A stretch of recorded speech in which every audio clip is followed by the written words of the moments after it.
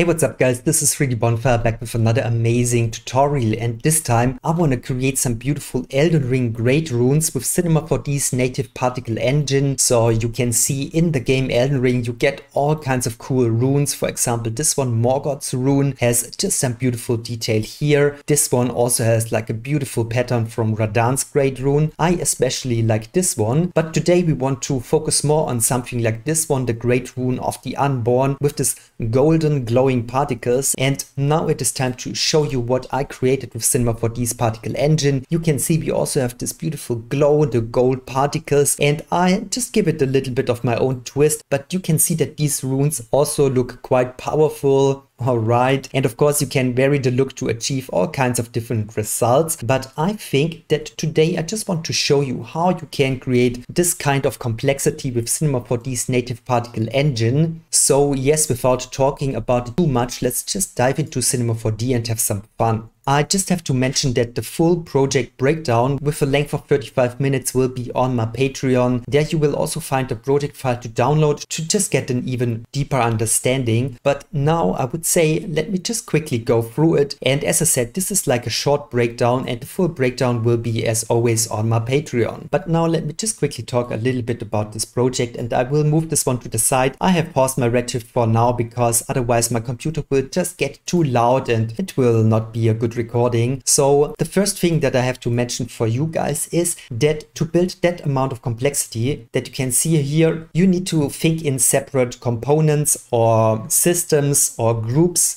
Alright, so for example, when I would deactivate these ones, then you can see I have a single particle system here with its own modifiers to just give me this outwards swirl on top of the other systems. So you can see this one is blowing particles outside. Then we have like a vortex here, which is going with a fast speed in a radial fashion here to give me beautiful motion blur and fast particles. Then there is another system with slower particles. Alright, and let's just go through it step by step. This one, for example, is giving you this liquid look on top to get something like these areas here. You can see that it's like liquid gold flowing to the inside of your system, and I think this is just a beautiful addition to the other systems. Also, you can see, for example, some of these particles, they flow really fast. Other ones, they are a bit more slow and will give you more like a particle dust. But just remember to get a lot of complexity. It is a good idea to think in different systems and just build them on top of each other, like in Photoshop when you put an additive layer on top and another layer and another layer. Just put the same mindset into Cinema 4D. All right. And you can see all kinds of different systems here. This one again will be sucking particles to the inside. Let's just see this one. This one is more like a dust field, also with a liquid behavior, but this one will give you more like a particle cloud moving in a radial fashion. Let's just see the last one here. All right, and this one is a special system where you could, for example, use like 1,000 particles, which are just bigger than your other ones, to catch some special highlights with these ones. Let's also see the rest of the runes symbol. All right, this one is like a beautiful flame, and this one has like a wind blowing these particles upwards. And then I'm pretty sure there is something like a rotation in it. We get some attraction towards the top to get this beautiful flame shape here. We got some data mapping, some color mapping, some turbulence, even more turbulence. So yes, quite a good mixture here. Let's see the next one. Okay, this one is just another pattern, but basically it's using the same movement. I guess this one is just with a little bit more of the flocking. So you can see that probably in this one you got a lot of cohesion to let them glue together to get something like these tendrils here. Let's see the next one. All right, this one is a little bit more loose. And let's see the last one is a little bit more with a liquid behavior. Okay, so this is how I built this whole system up. Of course, this was like a really short breakdown, but maybe let me just give you one more lesson here. So if you want to emit particles in an interesting fashion on your rune, then let's just start here with a donut. Let's get rid of all of the crap here. Control V, let's get rid of the borders. And let's just say that this one is your outer rune, your outer ring. All right, let's just make this one a little bit more dense. I would say 20 is enough here, but we can blow this one up to probably 600. All right, let's just do it like this. Then let me just go through a simple process here of putting a vertex map onto our object, onto this ring. And we don't want to emit particles all the time. We want to emit, for example, something here and there, and this will change over time. So it is a good idea to put, for example, a random field into your vertex map. There you go. You can go to remapping, and probably we just want to clamp this one a little bit more. Let's see if we can clamp this one even more. All right, something like this one. We can use a little bit more strength and do, for example, something like that. That is looking great. Let's just make this one bigger. NA to get rid of the lines, just to see this one better. Now let's put an animation speed of 50 into it. And now you can see that this is changing over time. This is great, but you can't use this one directly in your mesh emitter to emit particles only from there. You want to put the torus into your mesh emitter. Let's just put this one constant per frame to 1000. Let's just see what's happening here. Okay, a lot of particles here. Let's put the speed to 2, for example. But now you can see particles are born all the time from all areas. This is super boring. This is why we want to use this vertex map, but you can't use the vertex map directly here in the restriction. You need to turn this one first into a polygon selection. So let's put the polygon selection in it. Let's put the vertex map into the polygon selection. And finally, you will transfer the vertex map into a polygon selection for your torus. And now you can use this polygon selection in the restriction here. Let's just see what will happen. And now you can see that particles are born in a way more interesting pattern. And I know that from here, it is still quite a far way to come up to this complexity, but this is the basics of how to achieve it.